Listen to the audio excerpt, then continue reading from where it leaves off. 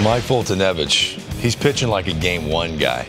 No offense to Dallas Keuchel, I thought battle, but man, he's got the swing and miss stuff you're talking about. Look at the numbers since being recalled from AAA. Not just Folty, but the guy that pinch hit for him and got booed for it.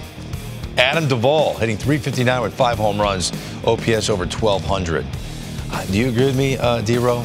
If Foltynewicz was given the ball game one to start this series, people that know the Braves, have been following the Braves, that have seen what he's done since being recalled, I don't think they complain.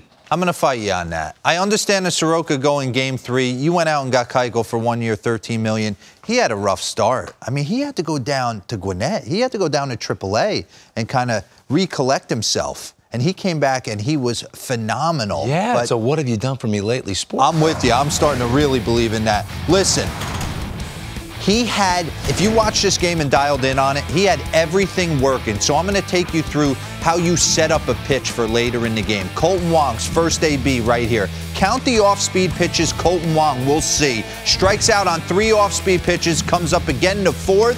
Slider. I'm going to keep dialing it up. Slider again, and then you're going to fly out to the warning track eventually, and you're going to think you're on me. Okay, there it is. A little nervous. Then he comes up again in a big spot. I have not showed you one fastball, okay? And then I'm going to pop the clutch on one in a big count when I need a double play. Boom. He had every pitch. Brian McCann could go anywhere he wanted, any quadrant. The biggest start of Mike Foltynewicz's life.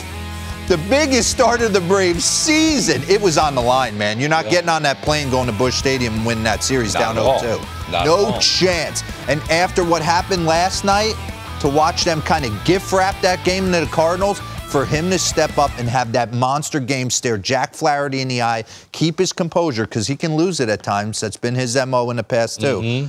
Keep his composure, and for them to score first, I thought you nailed that with Josh Donaldson. What a monumental start. And game 2 starts game 5, if it goes that far.